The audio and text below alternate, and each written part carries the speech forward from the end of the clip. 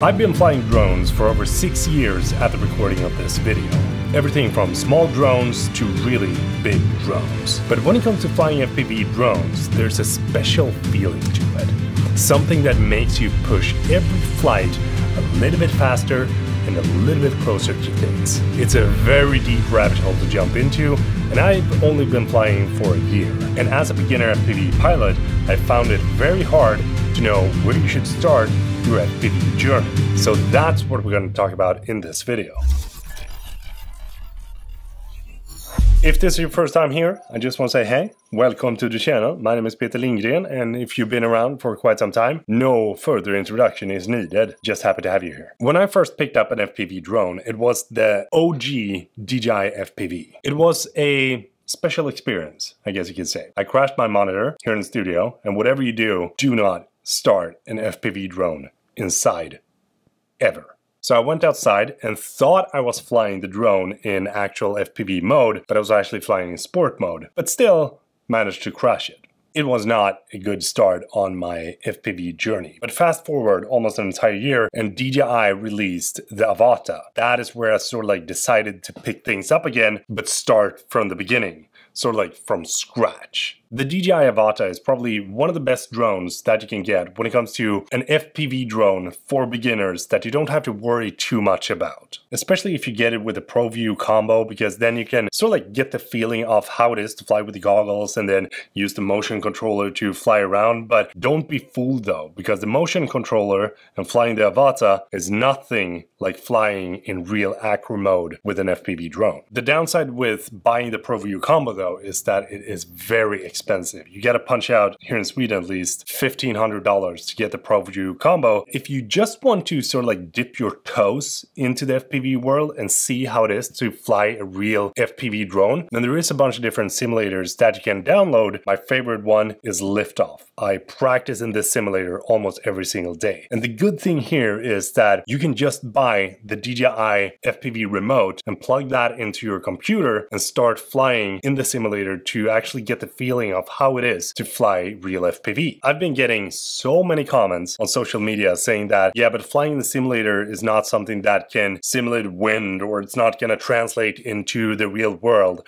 But honestly, it does. I've been flying in the simulator now for approximately 100 hours, and I think it's very similar to flying in the real world. And having a good simulator is something that I highly recommend. I'm going to drop a link down below if you want to check things out. Flying in true acro mode is way harder than it sounds. When you're feeling a little bit comfortable in the simulator and you know the in and outs with flying in acro mode, that is where you should take the step to actually go and buy a real drone. And that is where I highly recommend the DJI Avata. Mainly because you get the DJI goggles too, which is a high resolution screen right in front of your eyes. And you also have the diopters. So if you're like me and you have glasses, then you can adjust it to make it look sharp without your glasses, which is great. I love that. You already have the FPV remote because you purchased it when you tried it out in the simulator. And then of course you get the drone. The Avata is built like a tank. And the good thing with that is that when you go in full acro mode, you will crash. And then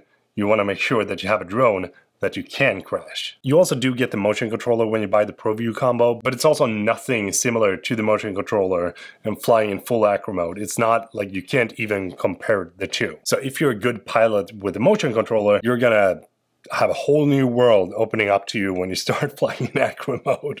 The Avata also has a bunch of safety measures that you can use when you take things out into the real world. For example, if you go into full-on manual mode and then you just want to take a break, then you can just flick a switch and the drone is going to stop and it's going to hover for you. That is something that you can't do with a custom FPV drone. And for a beginner, that is a great thing to have. You will feel very unsecure to begin with, and it's going to be very choppy when you're flying. At least I did, because I remember when I was starting to fly the Avata in full-on manual mode, it was like...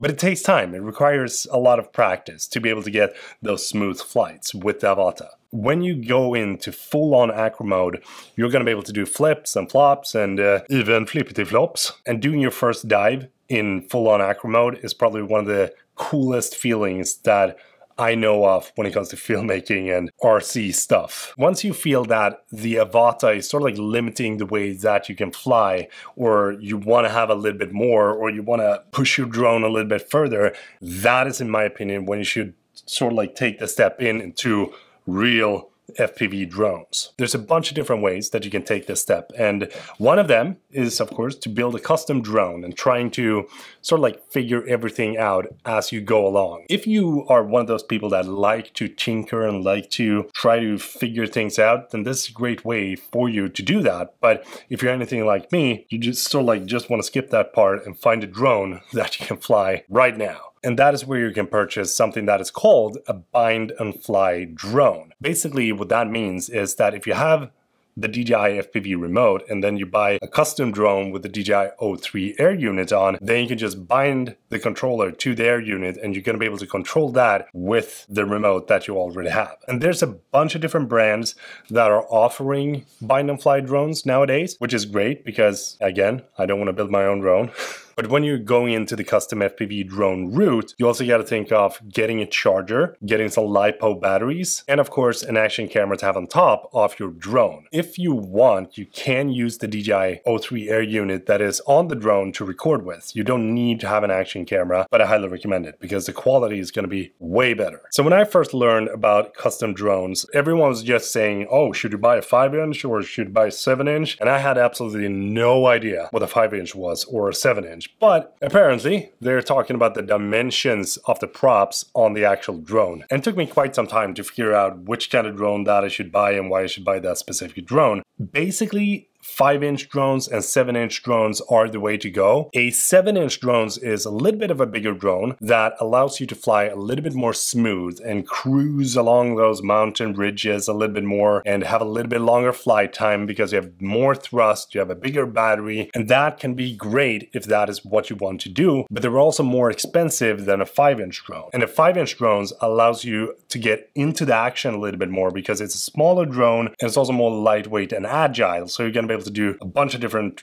quick turns and flip-flops and everything that you can think of. I've currently tried 3 different 5-inch FPV drones that I think is great in their own way, but I wanted to share my thoughts on why I think one of them is better than the other. We're going to start with this, which is the Flow X2 from a company that's called FPV Frames. It is a fun drone to fly. It's a great drone, and what I like about this drone is that you can sort of like strap a big battery onto this that gives you a little bit more flight time than if you were to have a smaller battery onto this. But when you have a bigger battery, it also means more weight, and that means less thrust with the drone. As you can see here in the front, we have the DJI O3 air unit, a mount for the GoPro up top. And you also have this receiver that you can see, which is called TBS Crossfire. And if you're not using the DJI remote as your controller and you want to use something like this, the TBS Tango 2 Pro, then you need to have a Crossfire receiver and a Crossfire transmitter in order to be able to fly the drone. This controller though is something that I highly recommend. It's $300 here in Sweden. In my opinion, much better than the FPV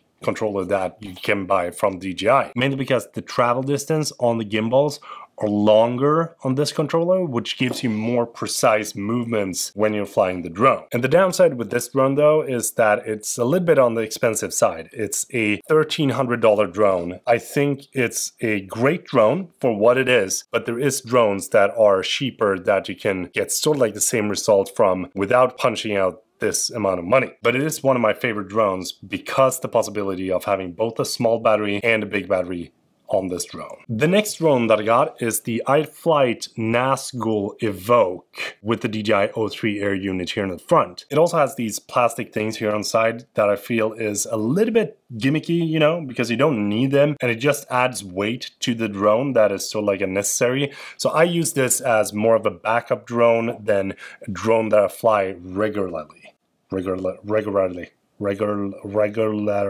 The last 5-inch drone that I got is the drone that I highly recommend as well. This is the GEP RC Mark V with the DJI O3 air unit here in the front, a TBS Crossfire here in the back as well. Why do I like this drone then? Well, mainly because it's very simple to fly. It's very easy to control And it definitely feels like they didn't put too much stuff onto this drone. It has some powerful motors and it's just a joy to fly. And I've been taking this out in strong winds and it can definitely hold up to those strong winds as well. This was actually the first real custom FPV drone that I flew when I was up in Lapland. And it felt very similar to the liftoff simulator that I have been practicing in. When it comes to flying custom FPV drones and when it comes to, understanding how they work, you need to practice your skills in a program that is called Beta Flight, which most of the drones are based on, or most of the flight controllers are. In this program, there's a bunch of different parameters that you can play around with. Do not, I repeat, do not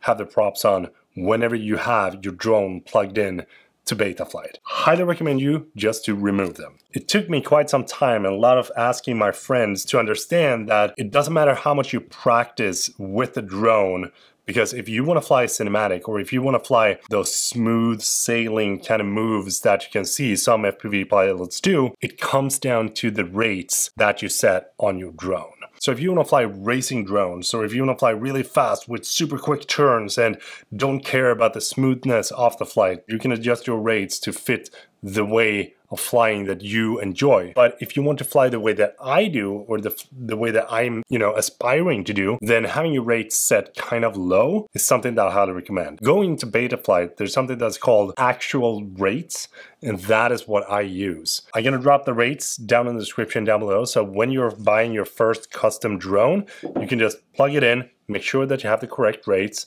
and then you can go out to fly. To sum this video up, start with the simulator, move on to a DJI FPV drone, highly recommend the Avata. Once that is feeling like it's limiting you from actually expanding the way that you fly, that is where you move up to one of these bad boys. This one is something that I highly recommend. It's a great drone to fly, doesn't cost you an arm or a leg. It's a great, fun drone with a lot of power and a lot of control. Highly recommend it. If you have any questions, do drop them down below and I'm going to try to answer them. And I hope you will subscribe, hope you enjoyed the video and that you will come back for the next video. Peter from Sweden is saying thank you for watching and have a good one. See you in the next video.